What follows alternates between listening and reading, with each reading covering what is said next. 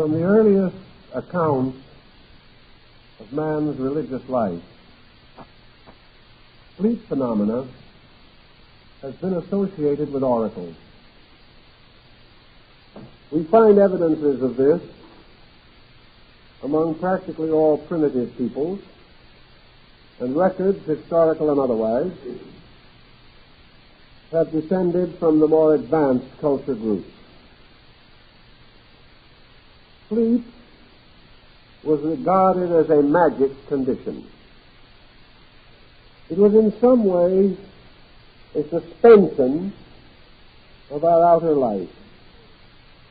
The soul, it was assumed, could depart from the body, could visit into remote regions, and ascending through the various orbits of the world, come close to the divine principles at the root of life. Because dream phenomena were so obviously not of this world, it was assumed that there was another world in which dreams were real. And in the ancient Greek art, we have representations of the gate of sleep, leading from the mortal state into a strange temple where shadowy and phantom forms lurked in the gloom or performed weird ritualistic dances around the altars of some ancient deity. It was not, however, in Greek culture alone that sleep gained the strange oracular authority which later came to be associated with it. Sleep was not only natural, but could be induced by artificial means.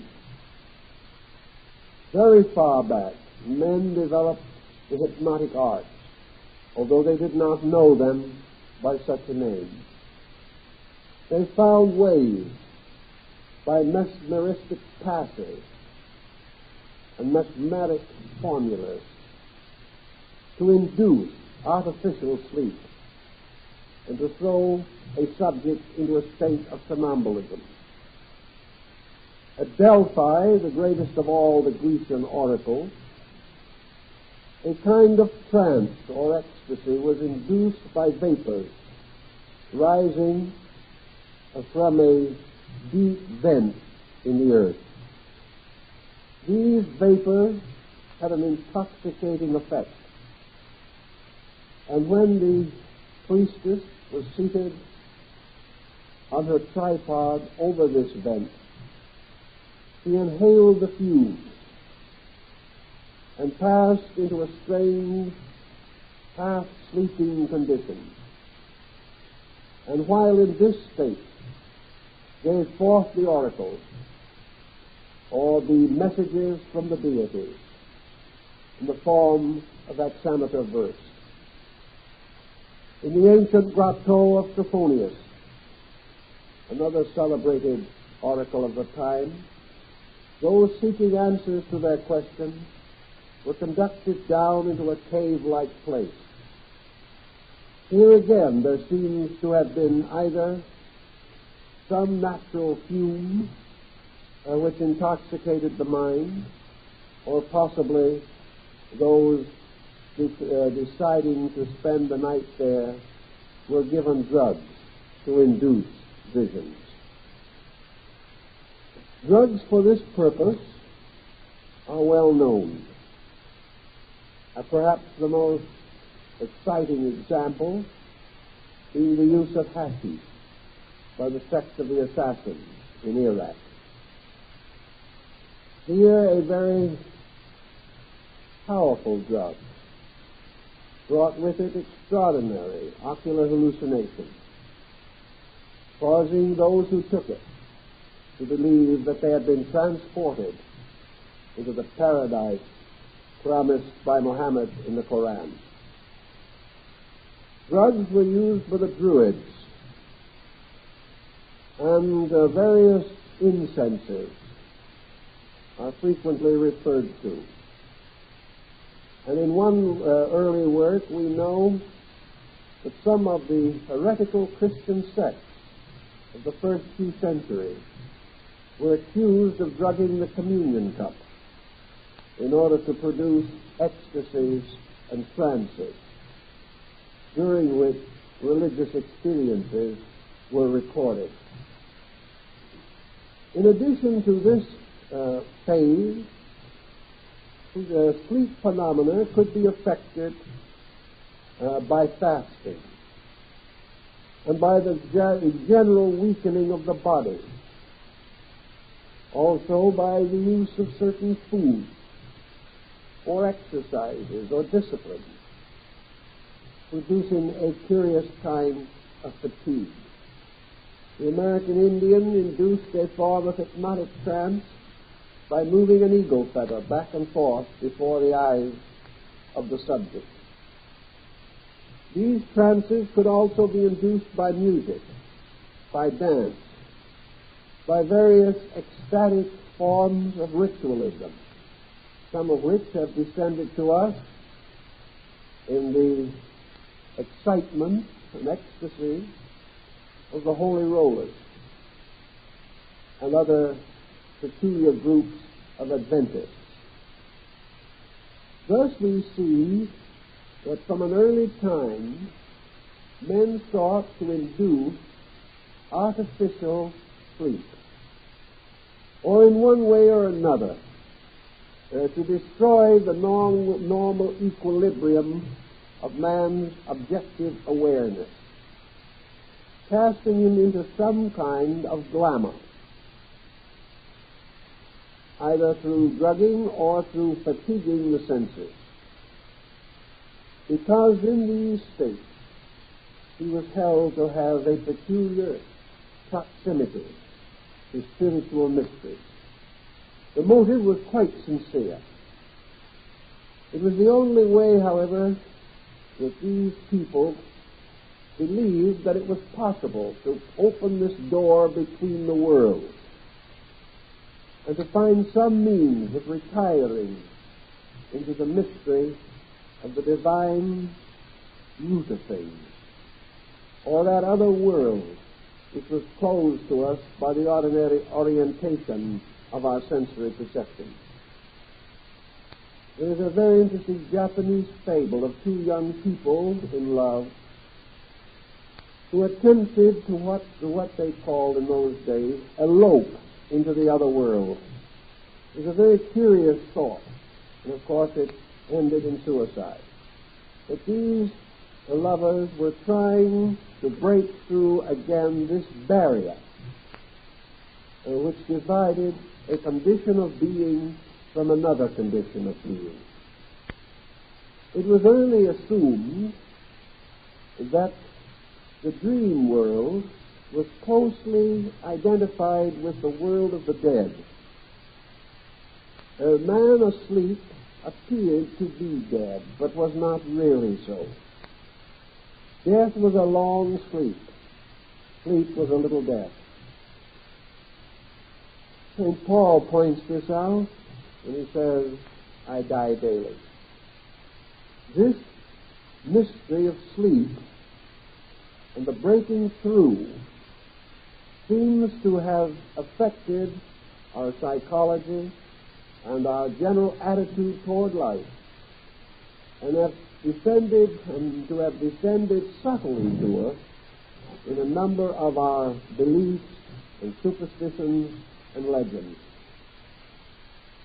Now, what does this tell us that may be of immediate importance? The oracular procedures of the Greeks could not have succeeded had the oracles of the Pythian Apollo at Delphi not been, for the most part, true. It is, of course, certain, and this is the out for the modern skeptic, that these oracles were often ambiguous. difficult of interpretation, obscure until the event actually transpired.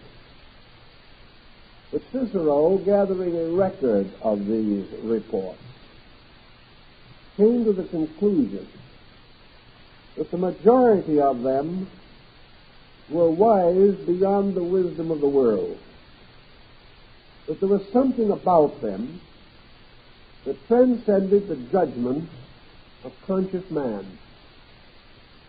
And in many instances, of course, they were amazingly fulfilled to the smallest detail.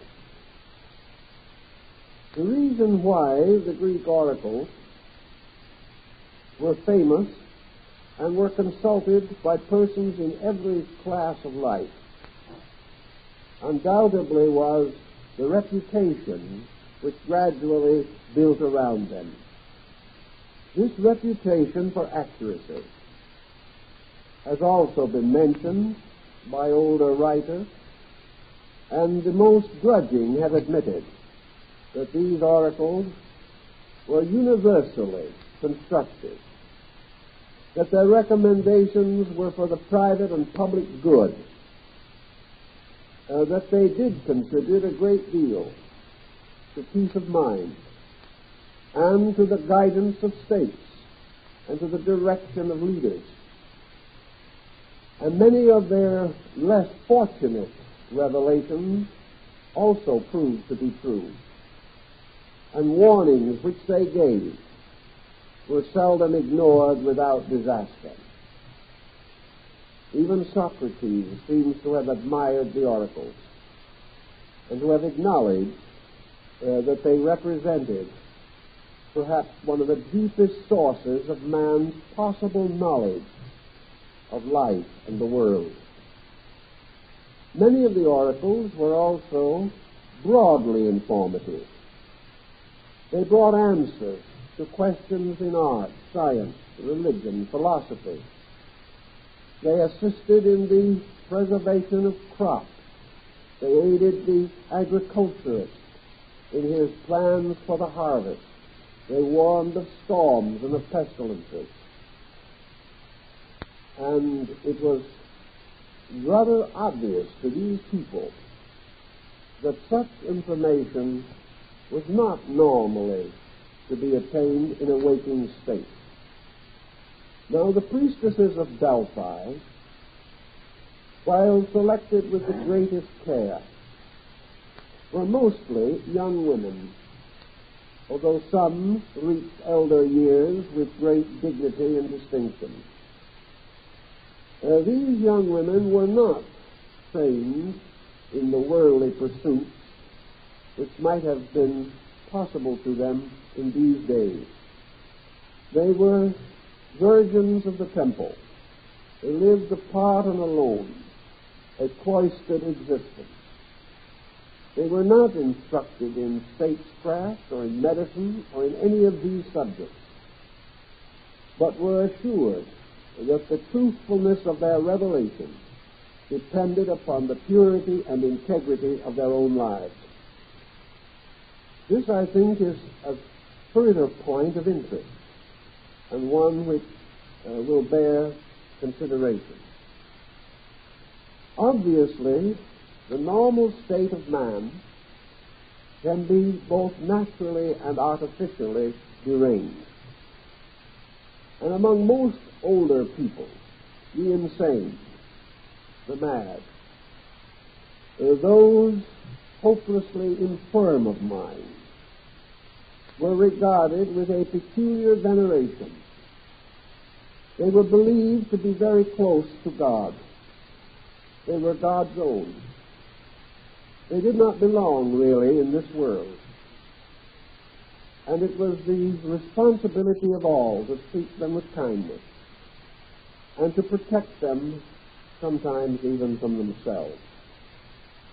But this madness was something like the divine madness, the madness of the Dionysiac cult, induced by the juice of the vine, the intoxication which was held in religious rituals to open these mysterious interior perceptions, so that, of course, the use of wine in the sacrament, even to this time, originated in this Dionysiac rite, the rite of frenzy, the rite by means of which the individual seemed to suddenly escape from his human limitations and to be able to commune with powers beyond this world and even bring back messages of general interest. Many of the early American Indian tribes also made use of this broad concept. In their case, usually trances were brought on either by hypnotic means or by a form of autosuggestion. These old medicine priests seem to have been able to cast themselves into trances more or less at will. And here, in tribal life, they had an unusual opportunity to demonstrate the accuracy of their foreknowledge. They were depended upon in a time when no dependable sciences existed, when laws and codes did very little to protect either the individual or the group.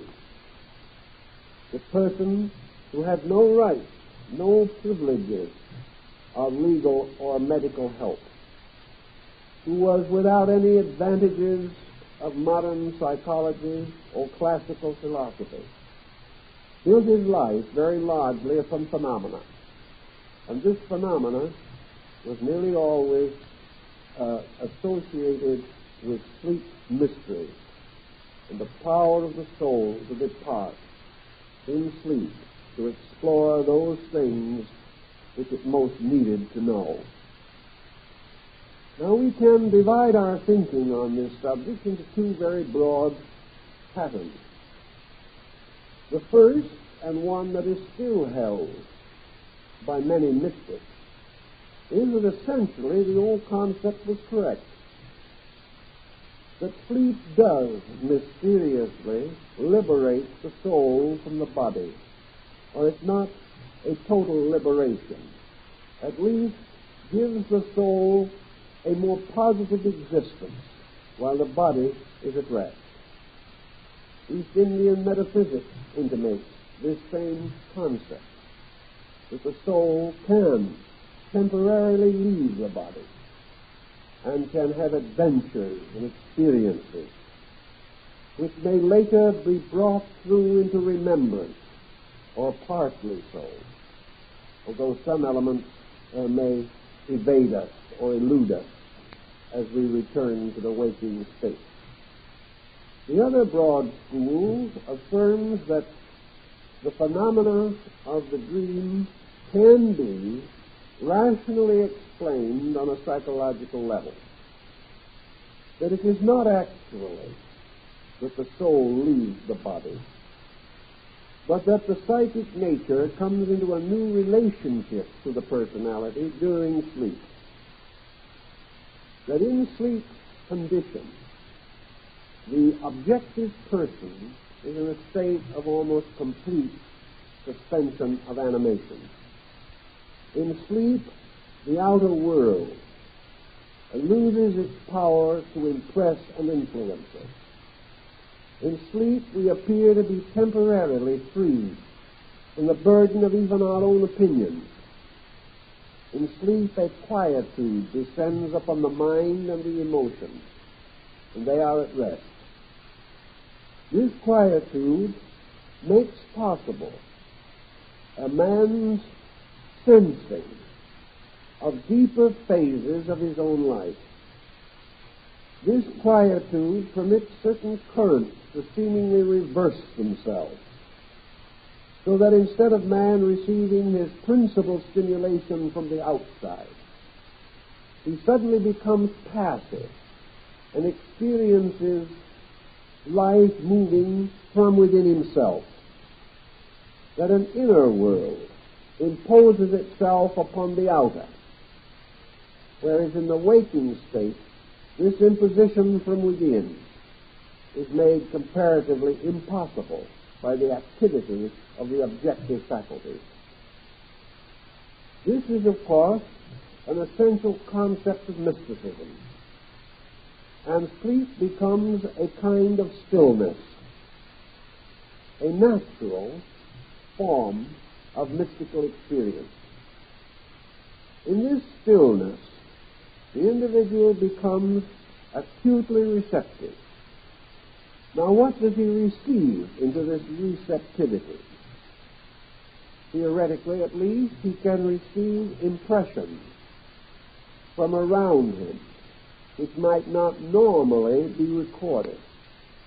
Even in sleep, man has certain kinds of awareness, but these are more subtle, dealing with the more sensitive values than those of the waking state. Parapsychology researchers suggest the possibility that in the sleep state, man may attain a certain clairvoyance, a certain at least clairsentience, a telepathic rapport with other persons. In sleep, he may sense more acutely the thoughts of his neighbors, friends, and associates. He may be more responsive intuitively to the temperaments of those around him. In sleep also, he may receive into himself masses of telepathic fragments from the lives and thoughts and emotions of countless persons. These may or may not have any general meaning, but under some conditions they may also assume prophetic proportions. In this same general area, it becomes quite conceivable that man can attune himself to some kind of record or recording that remains in space around him at all times. We are not sure that space is non-intellectual. We are not sure that the air around us is not a mental atmosphere. We cannot be certain that nature itself does not have its own thinking, and that in a receptive mood we may tune in to these larger thoughts which perhaps we can later interpret in genius and great artistry. There seems to be a tendency also for this receptivity to be conditioned by certain major phases of our interest. We know that if we take certain thoughts to sleep, we may have dream experiences relating to these thoughts. We also recognize the age-old custom of taking problems to sleep, with the concept that in the morning we will awaken with the answer. And many have had this experience. We also know that great artists, great musicians, and scientists have generally admitted the importance of sleep phenomena in the advancement of their various abilities. Musicians have heard their melodies in sleep, or dreams, or trance-like states. Artists have seen the pictures which they would later place upon canvas. Sleep also approximates another state of man, who cultivates a kind of sleep in the disciplines of meditation and the various retrospective and contemplative exercises of the Greek theory and of the East Indian school. These meditations are quietude, leading finally perhaps to an almost complete submersion of the personal consciousness in a deep and mysterious ocean of universal values, such as is intimated in the Samadhi of Vedanta, or the mysterious nirvanic trances of the Buddhist arhats. Thus, contemplative disciplines bring about again this tendency to detach the mind from the commonplace, from the everyday, and to submerge it more deeply in a tranquility, thus apparently opening the way for a sensitive apperception of things, of energies, of forces, of influences not otherwise immediately noticed. Out of this thinking, whether it be held to be mystical or psychological, we have come to certain practical conclusions which affect the practice of modern psychology and psychiatry to a marked degree. One of the conclusions is that in many instances, sleep phenomena are a valuable aid to the interpretation of the psychic complex of the human personality. That under certain conditions, dreams are not only keys to characteristics, but do constitute a form of admonition, a warning, or an inclination, a kind of instruction by which nature would seek to assist us in immediate understanding of some peculiarity of our own emotion or thought. We know that everywhere nature eternally strives to repair the damage that is caused by human ignorance. If this damage is too great, nature is not equal to the task. But wherever possible, nature sets into action auto-corrective mechanisms to assist us in restoring this equilibrium upon which normalcy and health depend.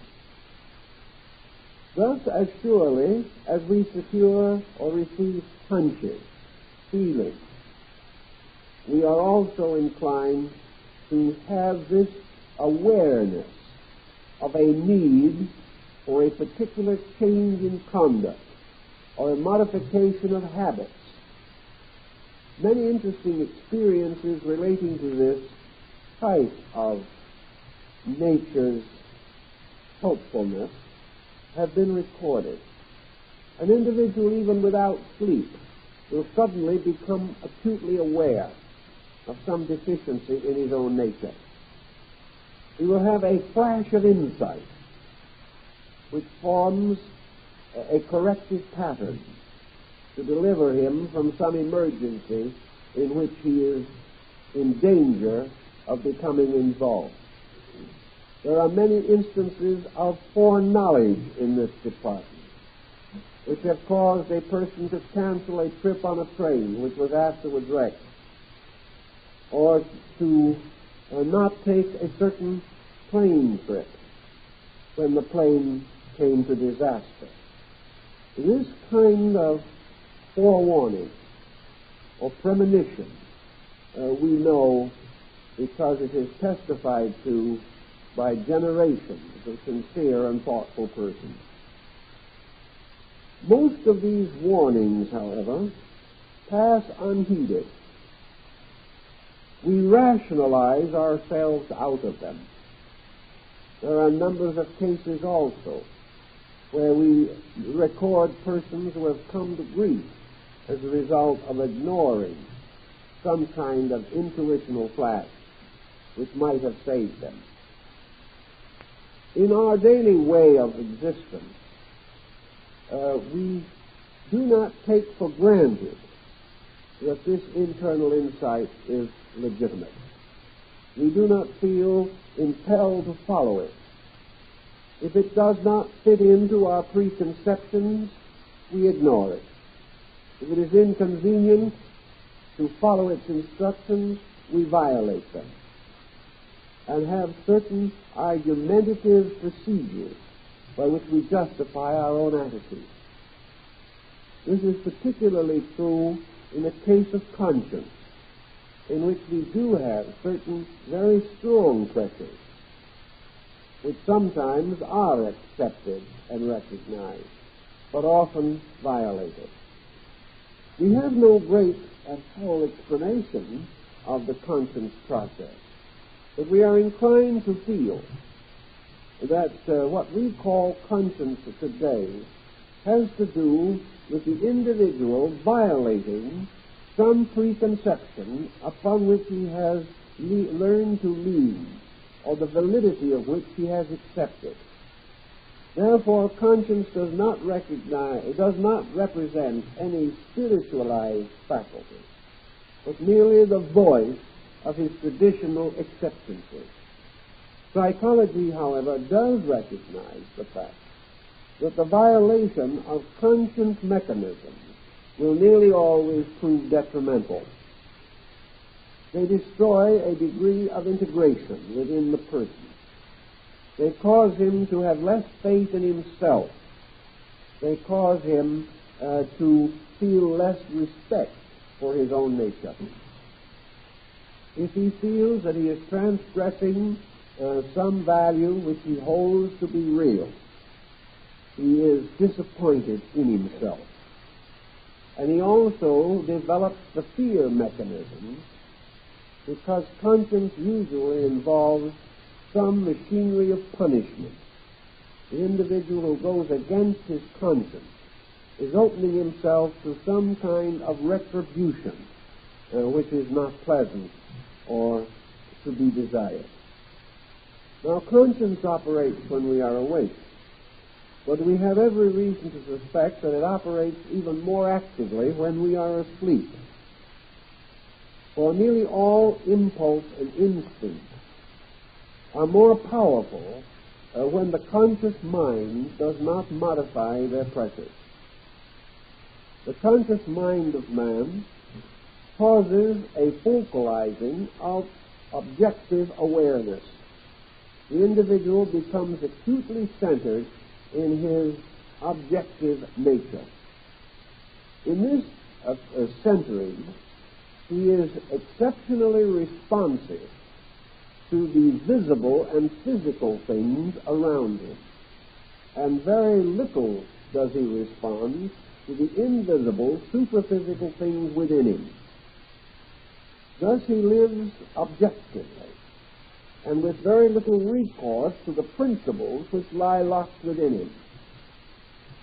This brings us then to the element or the chemistry of the psychic factor as it might be involved in dream phenomena. Question may be asked in the first place, does man know more when he is asleep than when he is awake? I would say that probably not, but that he is more aware of what he knows. In the waking state, the individual does not have immediate access to the various levels of his own subconscious. In other words, he cannot be consciously aware of the subconscious. About the only part of his internal defense mechanism that is available to him is memory. Memory can issue warnings, and does. Memory can remind him of the hazards of an enterprise, and will do so. But the individual frequently resists memory on the ground that each new situation is a unique thing, and therefore it cannot be explained merely by reference to previous experiences. Thus, the burglar who has been jailed twice may remember this, but it will not prevent him from making a third attempt to burglarize something on the ground that he now has perfected the perfect crime. Later he will remember that this did not work either, but by that time he will be planning upon a new course of procedure which he believes will violate his expectancies of being caught. Thus, memory does not serve us in everything, but memory makes available a small part of our own previous experience. A very great part of that general experience, however, is not rememberable by any conscious process, and therefore only certain phases of our own dispositions can be reached by the memory technique. There are other parts which do not respond to this type of stimulation, for it must be the result of association mechanisms to bring memory into operation.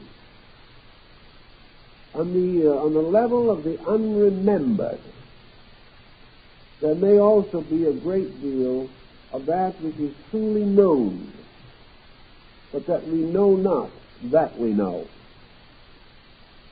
This, in turn, causes a series of experiences which occasionally come into our objective understanding. Here again we have inspirational moments. Here we have sudden mystical stretches or spells or instants of insight. Something totally beyond the ordinary. Something that memory alone will not explain by normal procedure is suddenly known to us. Now, in this knowing to us, I believe there is another element that we have to bear in mind, which may have an effect upon the entire problem of learning from dreaming. Man's inner life is undoubtedly archetypal, and by that I now mean that it represents a pattern. Man's internal organization is built upon law. It is a formula, lawful in itself, and depending for its continuance upon obedience to basic laws of existence. Thus, inside himself, man is a law-abiding creature, even though in his outer personality he may be a law-breaker. Man mentally, even emotionally, seeks to outwit his own lawfulness. He finds innumerable excuses, and in the course of ages, the external tradition of man has deviated markedly from the internal record or report. The reason for this has been that objectivity, by the intensity of its processes, has come to be regarded as the final reality. And the problems that arise around us have precedence over the pressures that arise within us. If, therefore, as a result of tradition, heredity, indoctrination, and experience, each of these to a measure misunderstood, we arrive at a certain conclusion or a certain attitude, we may develop a total personality which is psychologically unsound. This personality may not be so considered either by the individual or by his associates, because he may live in a world in which this kind of unsoundness is prevalent. Most people being like himself, he considers his own nature to be normal. And in this sense of normalcy, he goes on breaking rules and laws imposed by nature because others break these rules and laws. And so society becomes an order of lawbreakers rather than of law keepers. Such laws as will bring with them immediate physical punishment we are inclined to keep. But laws which affect us primarily on a psychic level, we neither understand nor appreciate, nor do we sense the need to obey them. This means substantially that the inner life of man may not condone his outer conduct, be entirely sympathetic with it, or recognize it as a best way of action. To meet this situation, man builds more and more rational defenses. He tries to convince himself. He psychologizes himself, or permits himself to fall under the hypnosis of prevalent attitudes. Now, hypnosis produces a susceptibility to suggestion.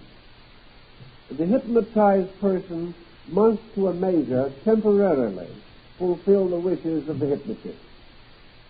In the same way, a hypnotized society must fulfill the pressures or purposes or accepted procedures of that society. Once we assume the normalcy of a social pattern, this social pattern begins to influence us. It moves in upon us. It requires allegiance. It creates penetration by consistent repetition of its plan or its procedure.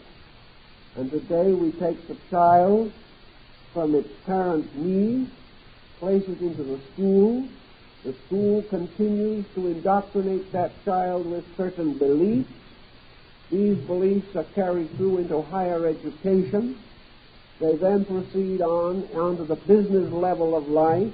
Then the individual marries someone with the same beliefs. These are further intensified. The young people become parents and pass on these same beliefs to their children. And all the time, these beliefs are becoming more believed by the person who holds them. After a time, it seems that there is no other way, that there could not possibly be any justifiable conflict, that these things with which we have hypnotized ourselves have to be true, that they are the truth, the whole truth, and nothing but the truth. And having taken this oath on the witness stand, we proceed to lie ourselves out of faith. We don't always intend to, but witnesses under oath do not agree in their evidence. And the mere fact that we are even trying to be truthful does not help too much after we have forgotten how to be truthful. We are at a disadvantage all the way along. Thus we may build up two distinct levels of psychic entities. The outer level is dependent almost entirely upon outward circumstances, and it produces a more or less complete psychic being, created to obey the impressions and pressures around it. From this psychic being comes this kind of static drag that has been noted throughout human society. It causes the traditionalist. It causes the person who resists change, the dogmatist and the exclusionist. It causes the reactionary and impels persons in various walks of life to lock their own ways away from other people. It leads to legislations to protect entrenchment rather than progress. And all through this procedure, everyone is doing what he believes to be right, but he does not know what right actually means. Now, you can go along like this, making a very choice, cultivated group of mistakes. He can go on breaking one natural law after another. And if his infringements are not too massive, he is very likely to drift through the years with only those general discomforts and inconveniences which he can blame on someone else. But actually, he is not living well. He is not being true to the rules of his own existence. He is betraying something inside of him while he is trying to protect the surface of his own consciousness. This situation frequently leads to the building up of pressures. The variations of the personality from the inner integration of life may become more pronounced. Attitudes that are detrimental may take over. The individual may find himself inundated in his fears and worries. He may find his natural optimism ebbing away.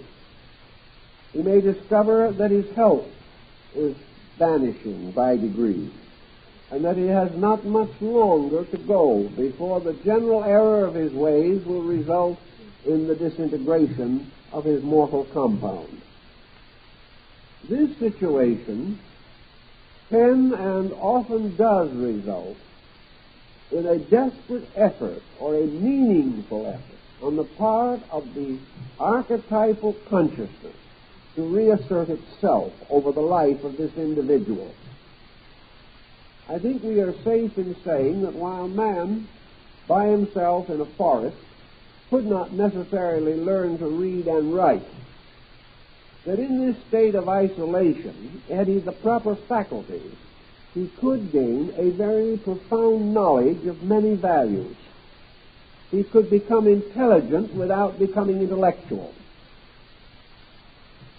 In the same thinking, the individual living in the confusion of times and confusion of situations can become intellectual without being intelligent. Intelligence has something of integrity about it. Intellectualism has merely self-justification and the eternal desire to prove that we are right without very much incentive to make sure that we are right. If then we find a life going outwardly, contrary to its inward needs, I think we have learned from long observation and experience that nature will not permit this disaster without making some effort to correct the situation. If there seems to be no way in which the person can receive the necessary instruction as a result of his own ability to interpret values, this instruction is pressed upon him from within himself in some symbolic form, in some way which it is hoped or believed he can understand or accept. Sometimes this pressure is so great that it breaks through even in the hours of waking. But as the hours of sleep are nearly always available and represent a minimum of resistance on the part of this badly oriented personality, it is most common for these important recommendations to be impressed upon us in the form of dream symbols. The subconscious of man is not a structure that is capable of molding forms with its own hands. It has no voice as we understand voice. It does not speak as we understand speech. It cannot impress itself directly upon us because of its own nature, which is essentially formless. We have no actual ability to behold the face of integration. We do not know what it looks like. But we do recognize that it can be communicated or in one way or another made somewhat evident to us by means of symbols.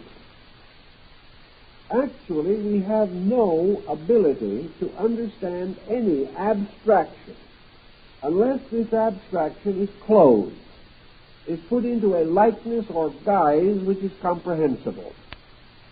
It is impossible for us to draw a picture of virtue.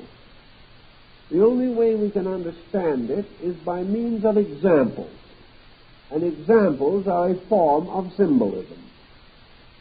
We use the example to indicate the principle. And in education today, the example method is still one of the dominant ways of imparting new ideas. Even a formula remains comparatively meaningless until an example is provided. So in our dream or thought process, any important message must be conveyed to us by means of material supplied by our own psyche. Now, the psyche, which it is important to reach with this impression, is the objective one. And the symbolism of objective man is derived from the objective world in which he lives. He derives his symbols from things or relationships or conduct patterns. And by these patterns, he seeks to communicate virtues of one kind or another. In the days of the early church, when most persons were illiterate and only the clergy could read the Bible, religious instruction was imparted by means of pictures. The walls of the churches and chapels and cathedrals were ornamented with scenes from the life of Christ. These were explained by the priest or the deacon and became, therefore, pictures of quality. These pictures were enlarged to include the parables and the principal admonitions of Jesus, and were further complicated or enlarged by the production of miracle plays on the porches or the broad squares before cathedrals. Here, dramatically, the lives of saints, the various moral virtues, the victory of good over evil, the story of the prodigal son, or the tale of the Good Samaritan, were enacted in order that the people might thus become aware through a simple symbol of the natures and substances of invisible virtues which could not be directly traced of themselves. Thus, when some kind of abstract impulse is communicated from the archetypal psyche to the objective mind, there must be an adequate way of communication. Now, if we would assume that this subjective is a kind of ancient teacher, is the instructor, is the sage or the saint or the savior, the prophet, the priest, the philosophic physician, we can perhaps estimate what our reaction would be if some such a person should suddenly enter into our physical way of life. Supposing some very wise person made himself available to the needs of a very foolish man, the chances are the entire procedure would be utterly non-productive. The wise man would not be accepted by the foolish man. His wisdom would be regarded as old fogyish advice. He would be told that he belonged to a decadent generation, that the qualities which he tried to teach were old-fashioned and no longer applicable, that the only way to live would be the very way which was causing the trouble. Thus, the direct admonitional procedure would be of very little value unless it was accompanied by something by which it was distinguished, by which it was set apart from common experience, and in which something stronger than words became the basis of the communication of ideas. Sometimes, therefore, your archetypal image will impress itself in the form of a vision in which a person, usually a celestial or sublime being, suddenly appears as though in actual reality, communicates the instruction or gives the warning or the admonition and then vanishes back into the mysterious abstract regions from which it came. The impact of such an experience, visual and audible, upon the lower personality is much more profound by the very mystery with which it is involved. Such a visitation, so-called, could not be taken lightly, and the course of history has frequently been changed by visions of this kind. Yet the admonition given in the vision was not something entirely unknown to the person who received it. It was an admonition subconsciously known, internally recognized to be true, but ignored or willfully forgotten by the ambitious person who did not wish to be limited by the dictates of his own conscience. Thus, the question as to whether this type of visitation represents the addition of knowledge or merely the revelation of the known, a new degree of impression from that which is eternally true. This is a situation of psychological significance. There is another point that I think is interesting in connection with this, namely the so-called warning or instructive admonition. We know perfectly well that if a truly enlightened person was to thoroughly estimate our conduct, or if some now devised impartial mechanism, some machine which impersonally accepted all the factors of our personality into an equation, that such a machine could theoretically give us a fairly concise statement of our probabilities in a given situation. Also, we know that had we the wisdom enough, we could foresee things that would likely arise. We could avoid difficulties that are practically inevitable because of the course we are following. Yet these things are not evident to us in our normal state. Thus, the admonitional or instructive vision or dream does not necessarily mean that a foreign or outside entity is instructing. It can well mean that a deeper and better part of ourselves is providing us with a larger measure of insight into the probabilities of our own conduct than would be objectively possible.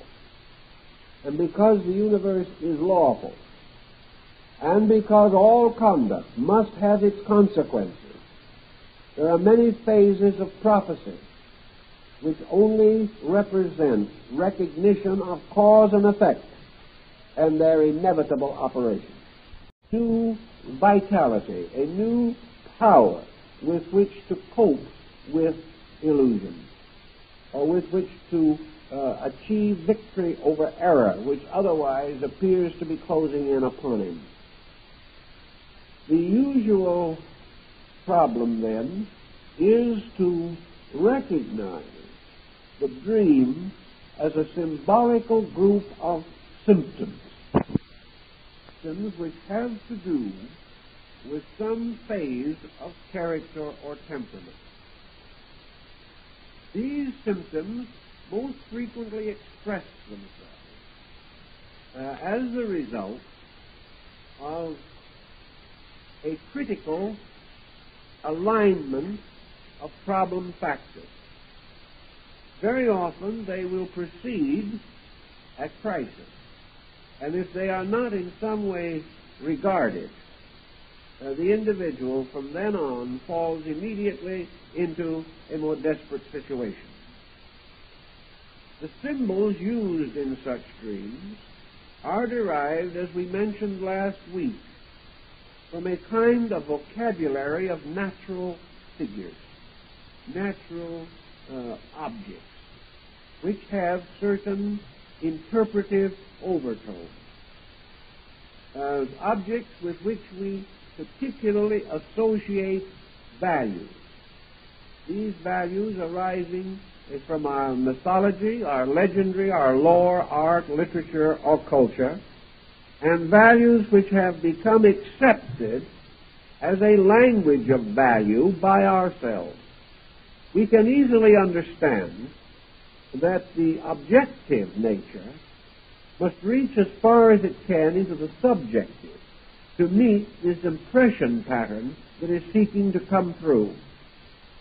The objective refines itself from things seen or tasted or smelt or touched to things which are overtones. It moves as far toward the abstract as it can, and the abstract moves as far downward toward the concrete as possible. And if we are fortunate, there is a meeting of these two, forming a bridge for the actual communication of the instruction, such as whatever it may be.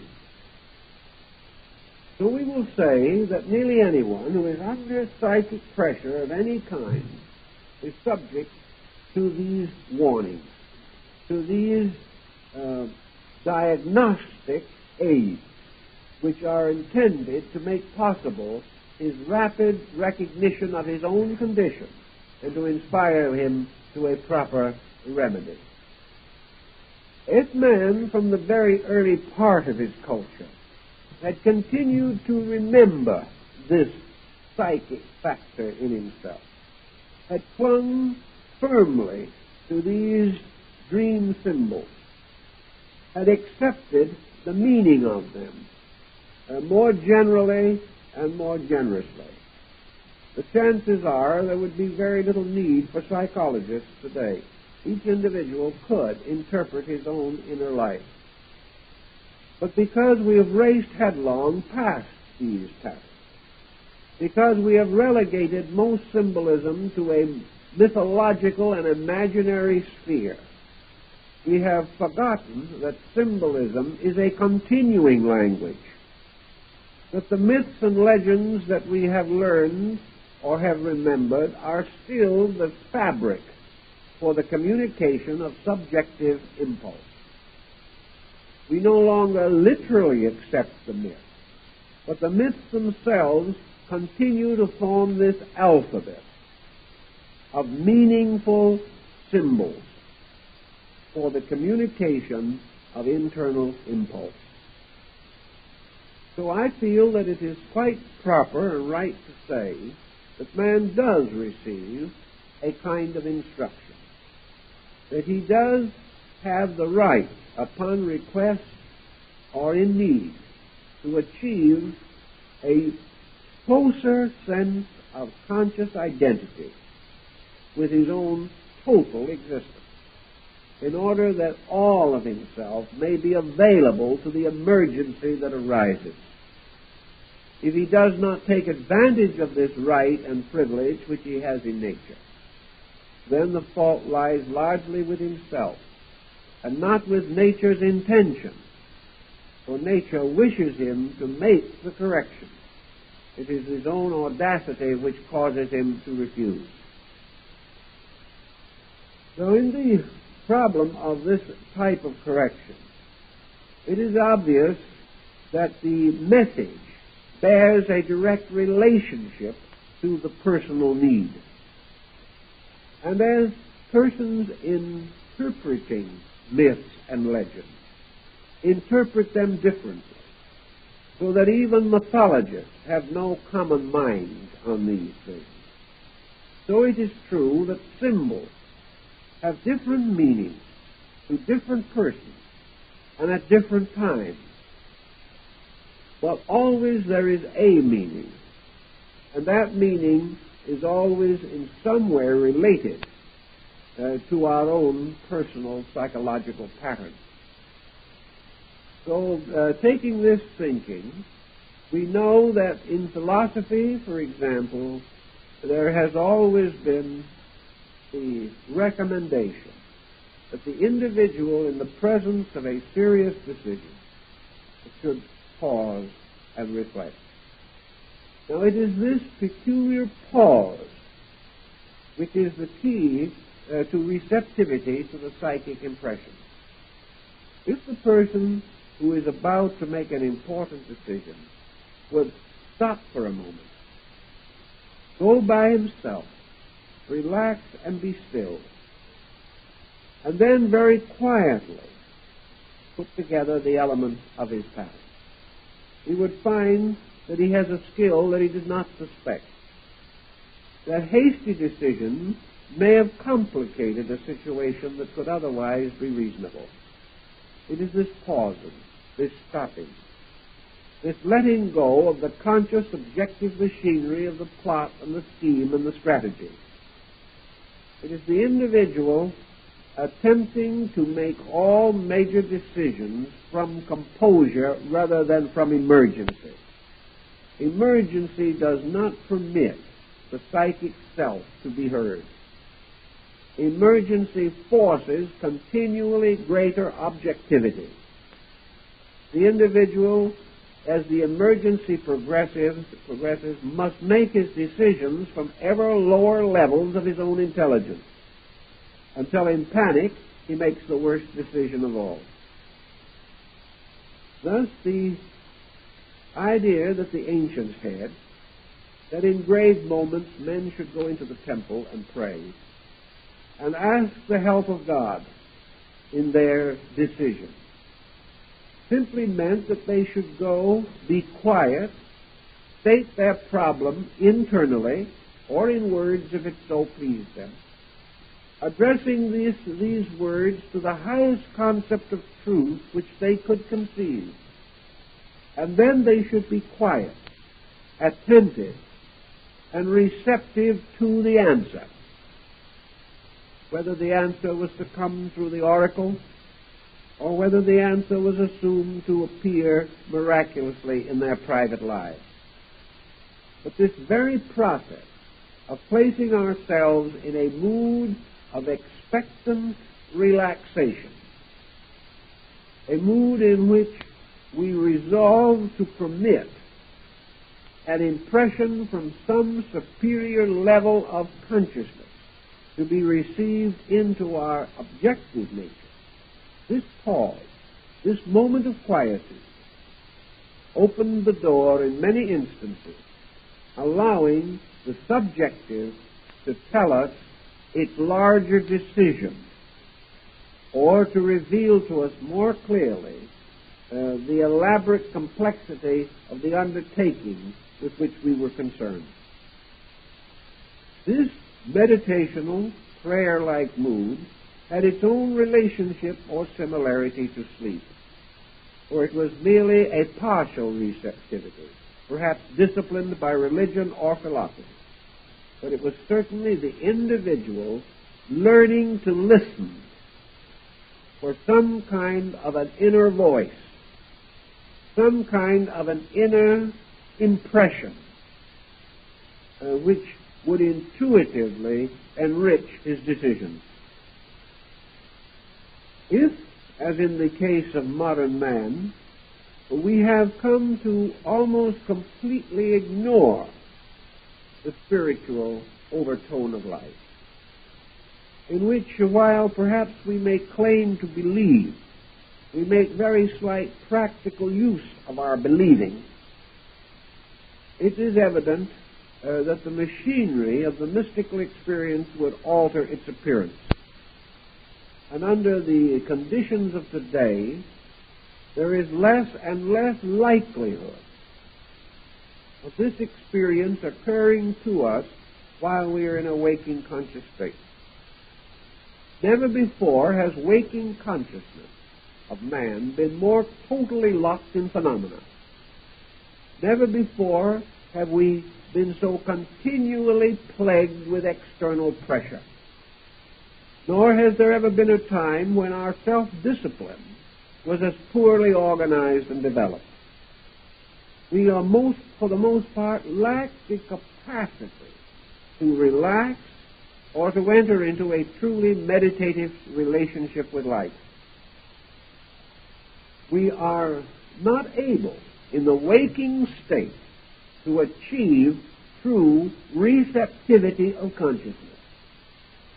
We are continually battling, and what a time we might like to spend in such meditative procedure may be so frequently interrupted as to make the procedure comparatively valueless. And so at last, after the long and difficult day, we tumble into bed. And our first release from our own problem is unconsciousness.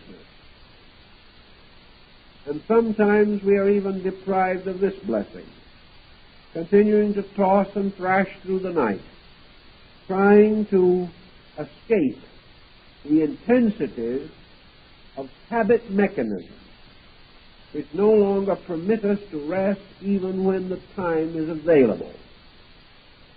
If, however, through physical or psychic fatigue, we actually go to sleep, we not only, for the first time, achieve a kind of relaxation, but never before in history has our psychic load been heavier.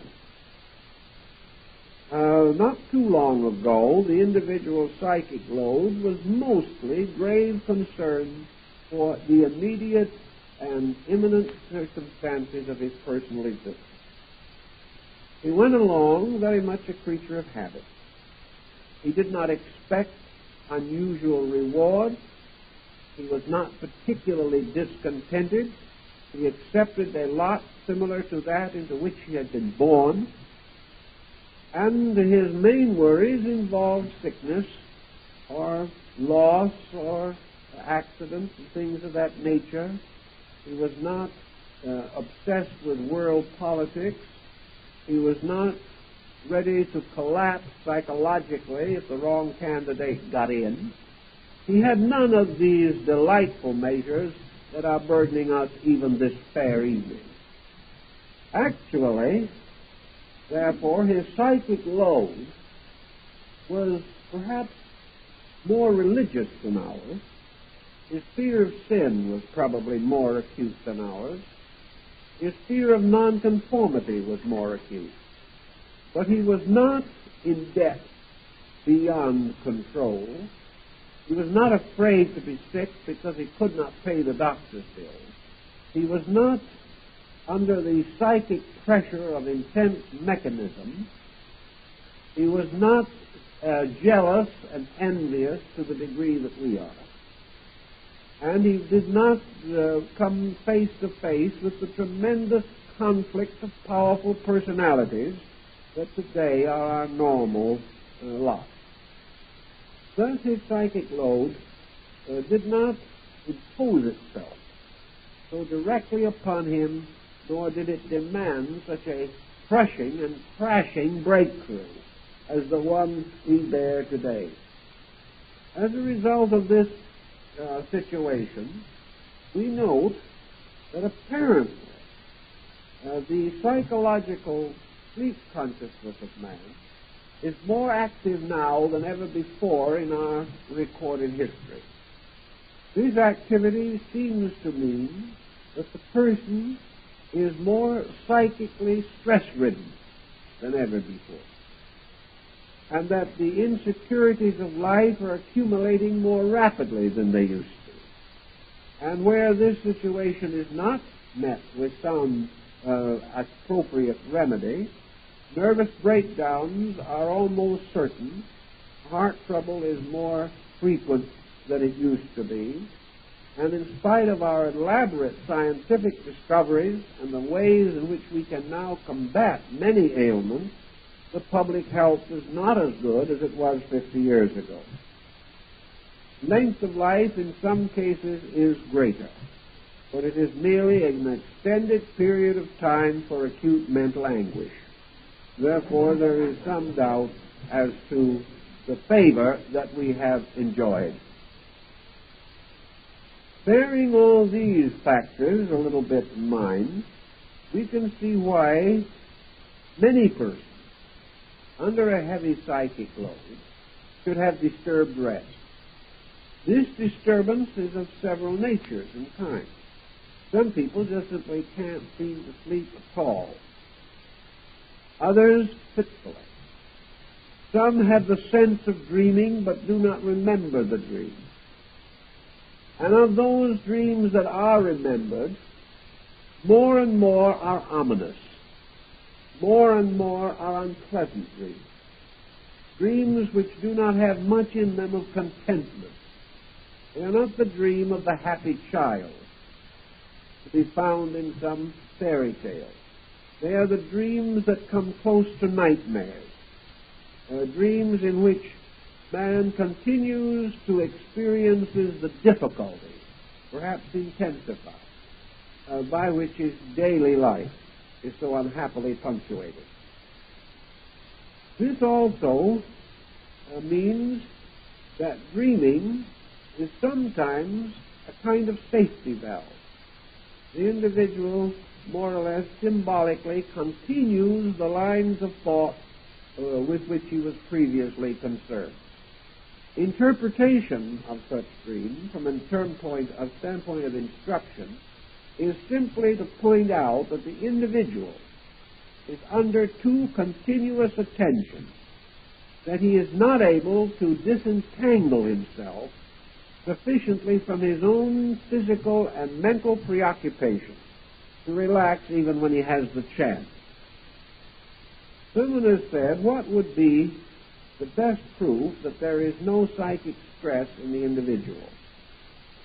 Well, there is no real way in which you can dogmatically answer such a question, but it seems to me that one of the proofs that the individual's pressures are not too great for him is that he can lie awake without sleeping, but resting and in bed for 8 hours without a negative thought. If he can rest and his natural thoughts are pleasant,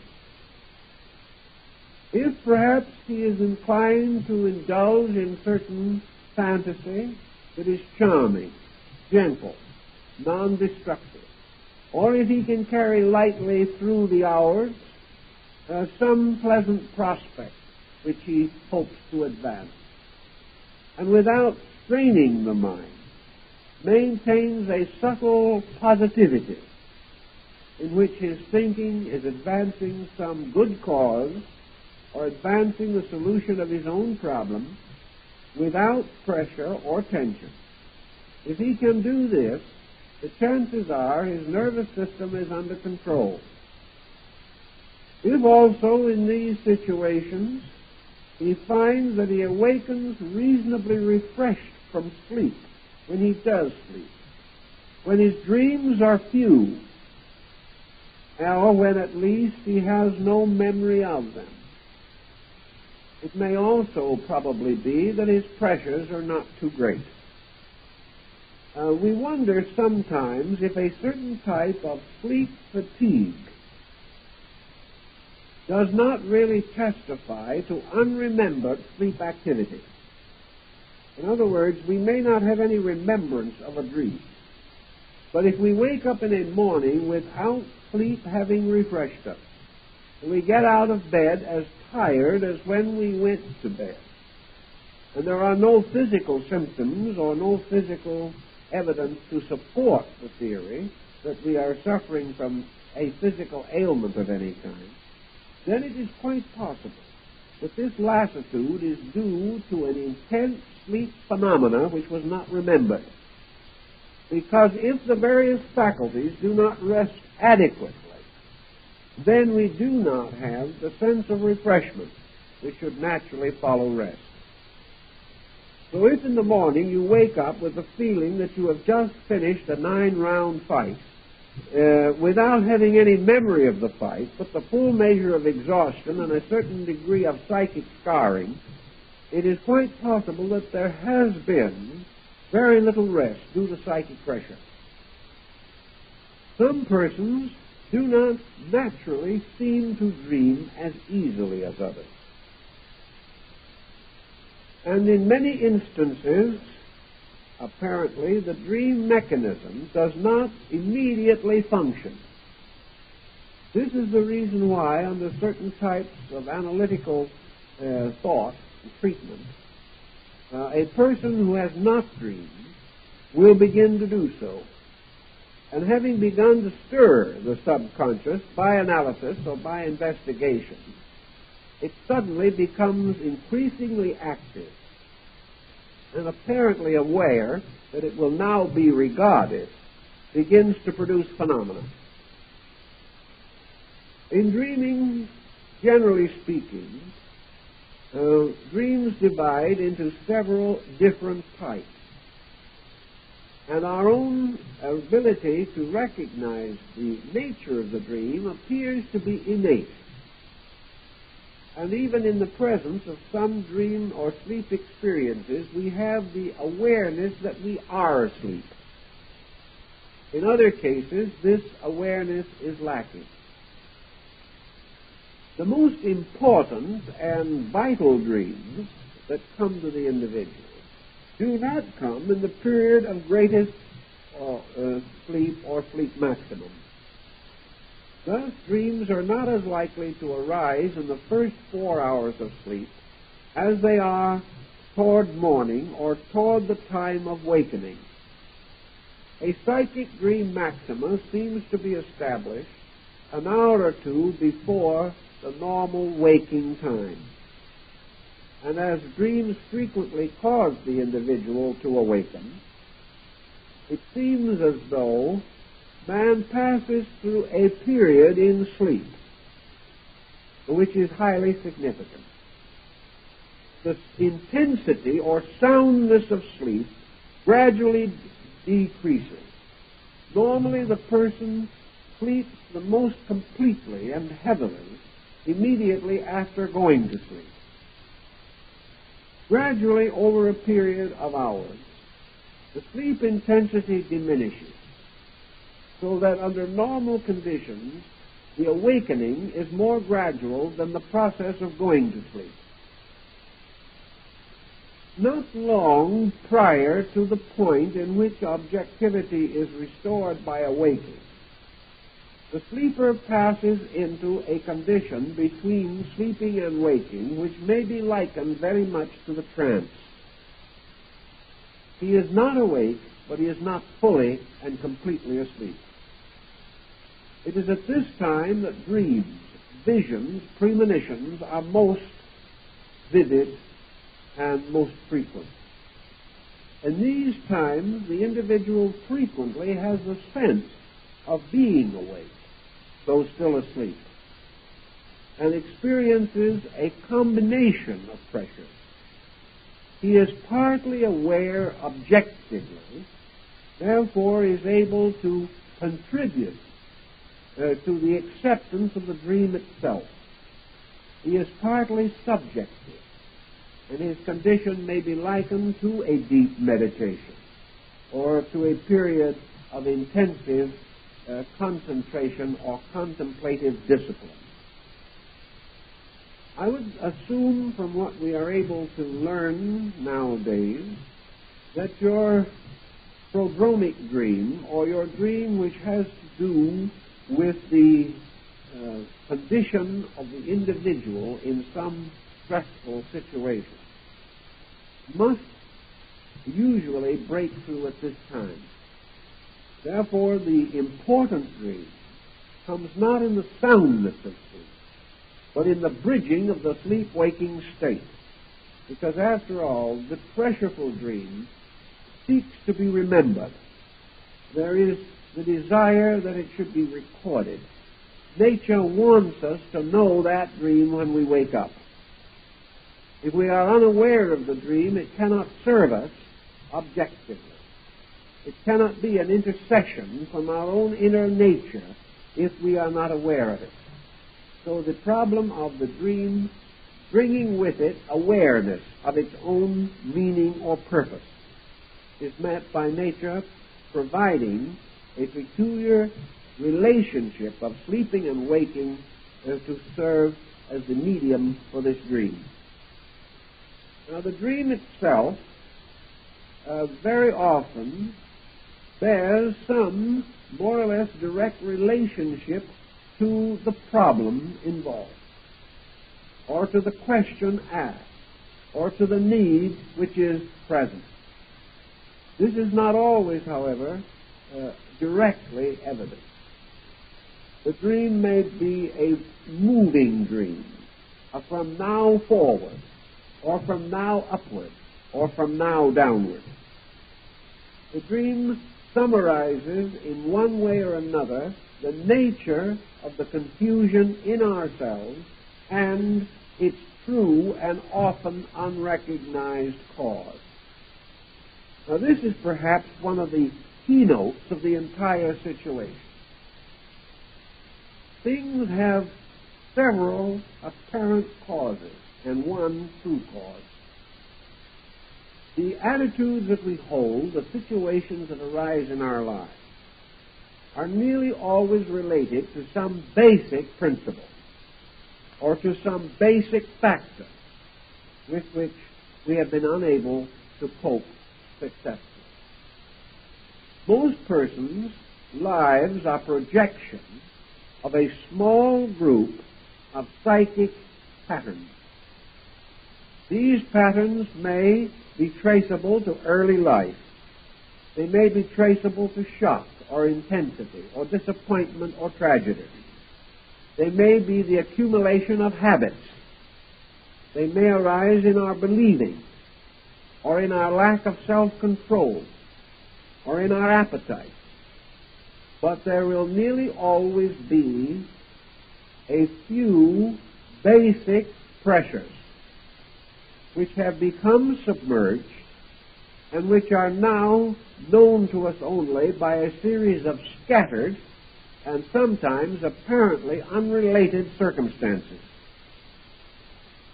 It is very valuable for the individual attempting to correct a defect of character to become aware of the basic reason. One of the most common examples of this type of thing is multiple marriage. An individual makes an unfortunate marriage. This may happen to nearly anyone, and therefore there is nothing extraordinary about it. But after getting out of this difficulty, he makes another similar unfortunate marriage, and may have 3 or 4 such marriages during a lifetime, all essentially unfortunate, all some way related together. The person will always have an obvious reason. The other individual was either undesirable or misunderstood or had temperamental peculiarities resulting in incompatibility. But where a pattern continues over a series of similar instances, there is almost always a psychic cause somewhere in the consciousness of the individual himself, or certain business procedures which cause a person to be in difficulties most of the time. Not long ago I received a letter from a man who has had a series of business difficulties. He says he tries very hard, he builds a good business, things apparently go very well, and then at the critical moment, he suddenly loses complete interest in his work. It is work which he likes to do, or thought he did. It is work in which he is reasonably successful. But all of a sudden, the job isn't interesting anymore. About this time, of course, a competitor takes over. Someone else moves into the position, and the person's own indifference causes him to lose his area of financial security. This has happened 12 times. It has resulted in a broken home. It has added continuously and constantly to the difficulties of this person, who has become radically disturbed and who has even reached the point of contemplating suicide. There seems to be no way out of this recurrent difficulty.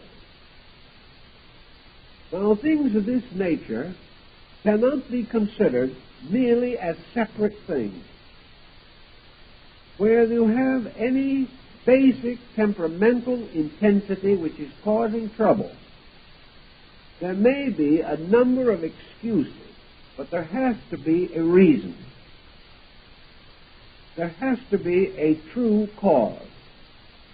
The chronic worrier, the individual by nature critical, the born autocrat, the person lacking adequate ambitional motive, the person without stability, or the individual utterly and impossibly stubborn.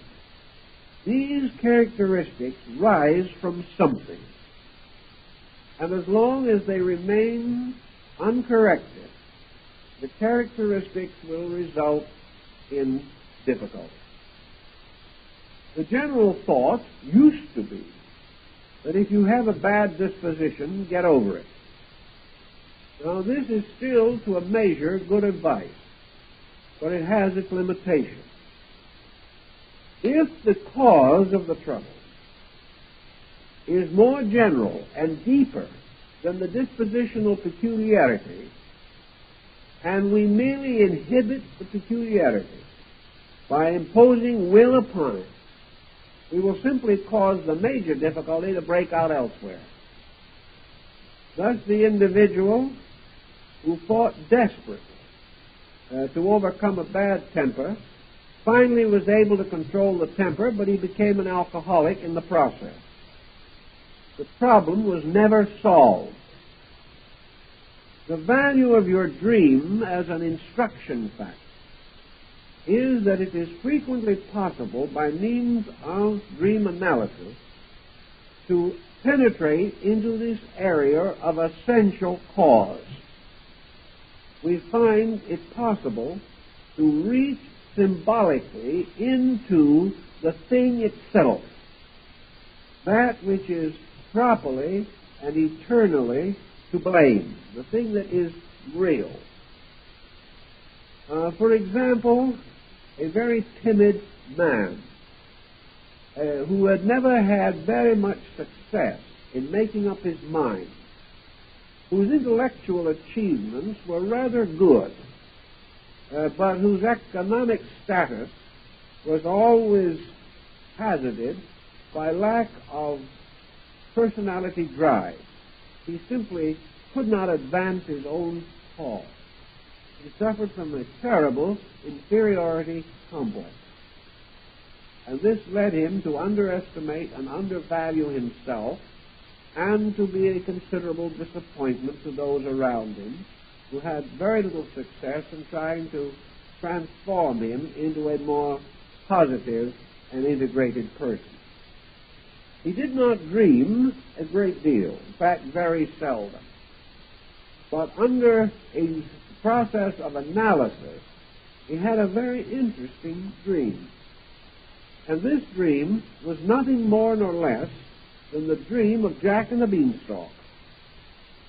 Now, for him, this might seem to be little more help than his previous unawareness of the situation.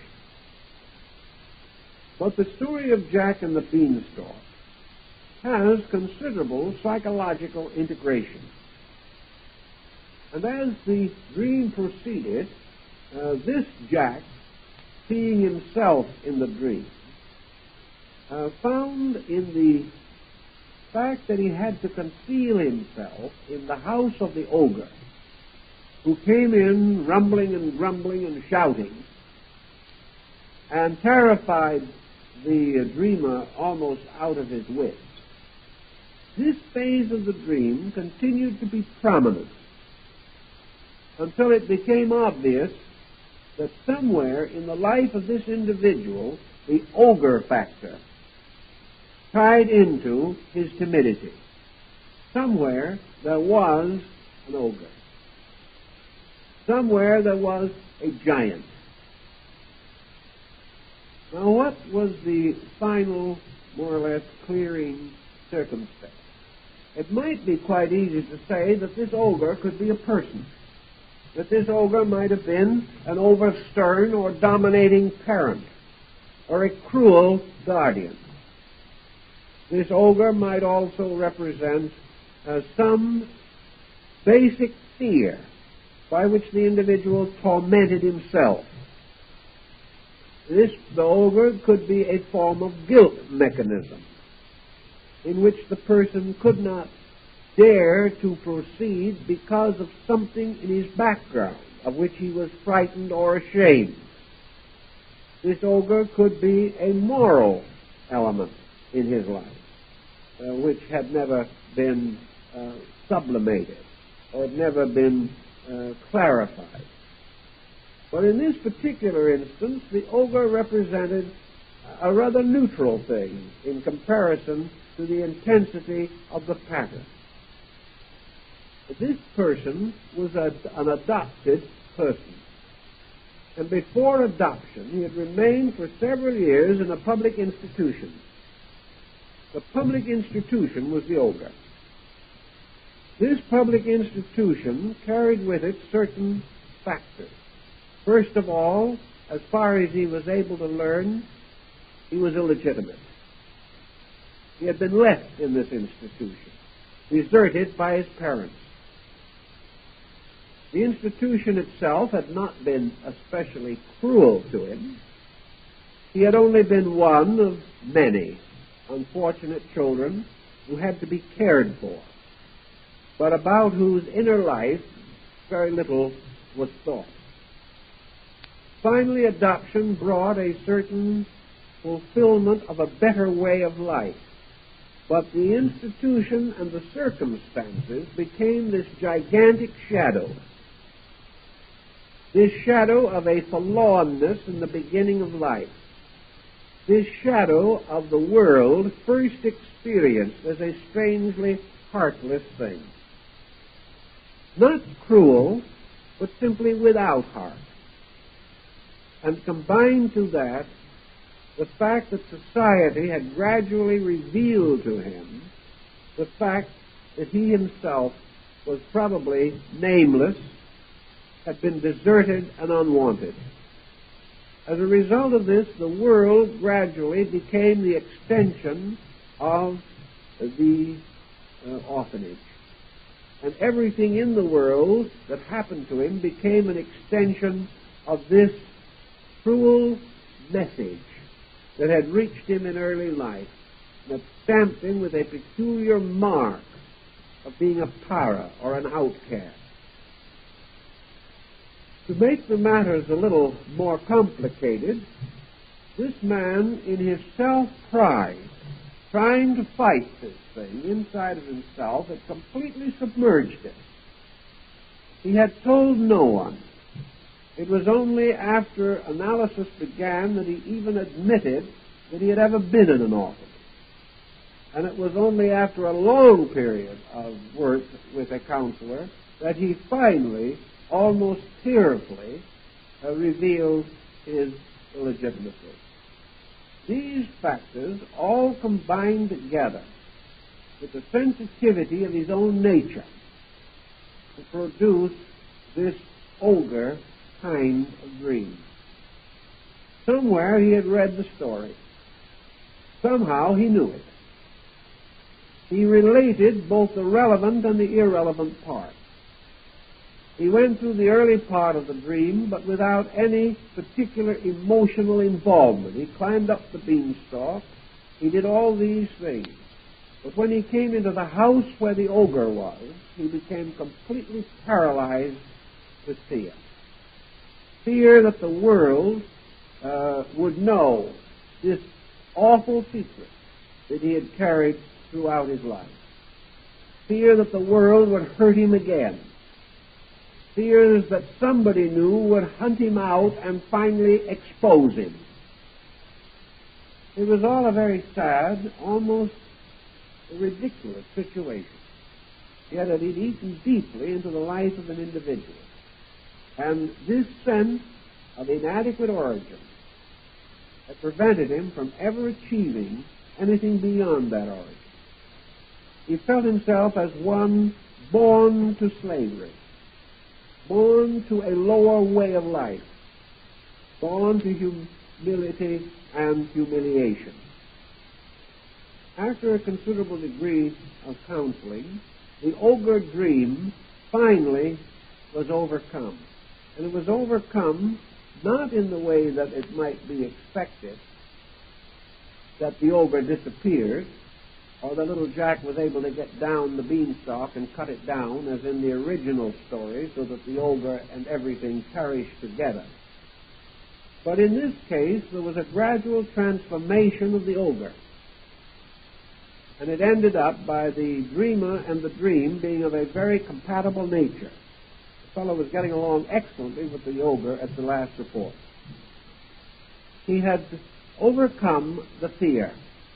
But the ogre seemed apparently to be a symbol suitable to summarize the shadow, this heavy imponderable that hurt all the time. There is also a good case of what we might term the Amfortas dream, which bears a similar kind of stigma. You remember in the Grail legend, Amfortas, the king of the Grail, attempted to rescue the holy spear from the black magician. But the black magician turned the spear and thrust it into the side of Amfortas.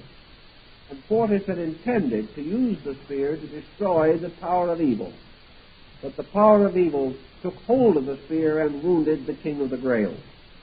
This wound would not heal.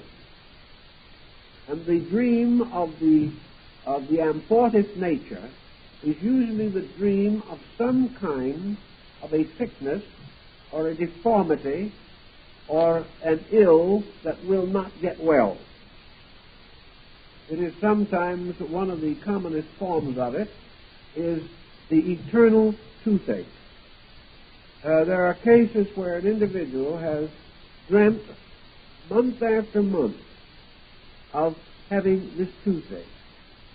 Nothing could be done about it. Dentists and everyone tried, but the toothache continued. It could not be cured. Other individuals are crippled at sensing deformity in a dream, a deformity which by its very nature will not get well. Thus this Amfortas type of dream, the dream of the wound that will not mend, seemingly is related to a certain kind of psychological problem to which the person has associated an inevitability. He has decreed that this condition shall not and will not change. Now, this conscious decreeing of this usually involves some kind of loyalty. It represents a person sometimes obligated, either by circumstances or self-obligation, to a way of life or to a situation which gradually becomes unendurable. Sometimes it is this old story of matter of principle, the dream that will not get well has also been associated with a kind of loss from which the person never expects to be able to recover. A man in his early 60s, through unwise or unreasonable investment, lost most of his world holdings. This resulted in a dream relating to not getting well. The man consciously believed that he was too old to recoup his fortune, that therefore he was now in a hopeless condition of financial sickness. He was sick with an incurable ailment. And wherever the ailment is incurable, it is involved in the idea that the individual cannot correct the prevailing condition. There are cases also in which, for example, a religion preventing divorce, two persons living together who are unable to attain any degree of compatibility. Either one of those persons, and even both, may develop this dream of not getting well, of things continuing and going on. A criminal who has been convicted of a major crime and has served his sentence returns to society, but has this sentence hanging over his head. As a result of that, he is never able to feel sure that his social condition will be any value to him. He is always afraid that his record will catch up with him. This very often results again in this not getting well dream. He doesn't dare to become too much associated with anything for fear that his old crime will destroy any new relationships or values which he may build. He may also, with this type of dream, be one who has tried to conceal his older record. Usually it is the concealment factor which results in the pressure that disturbs the life. This pressure disturbing the life of the individual, this dream of not getting well, very often means a very spotted and unfortunate career, the type of life that may end on Main Street, the type of individual whose incentives have perished and who has no sense of being able to restore his own nature. Now, this dream is instructive. It is not merely there to tell him that he cannot get well. It is there to point out to him that his condition is due to this factor, is due to this pattern. Sometimes, the moment the dream is presented and analyzed, the whole mystery is solved. The subject immediately realizes that this is his dilemma. It is then necessary to point out that his condition is not due to the fact that he cannot get well, but the fact that he has no libido in this area, that psychologically he has drained off his resources and has no energy with which to energize any activity. The energy is all flowing away from him in the blood of his wound. If he can gain a different relationship to the incident, if he can awaken to the full fact that he is not actually the victim of the circumstances with which he has separately explained each of his failures. The first time the job wasn't much good. The second time the boss was impossible. The third time he had to work with people who made life difficult for him. Another time he lost his job due to the ulterior motive of another employee, and so on and on, until the pressure of explanation obscured the original fact that he really lost all of these things simply because he had resolved inside of himself to let go of life. Life was punishing him psychologically. Therefore, it was his duty to punish life. And one of the ways in which we punish life is to destroy ourselves, because in each of us, our own life is symbolic of life in general. So the wound can be healed the moment the person realizes that it originates in a complex or originates in a pattern which has gradually become a reality, not in itself but through its symptoms. And just as the dream gives one group of symbols for the interpretation of the situation, so the circumstances through which the person passed form another group of symbols bearing upon the original cause.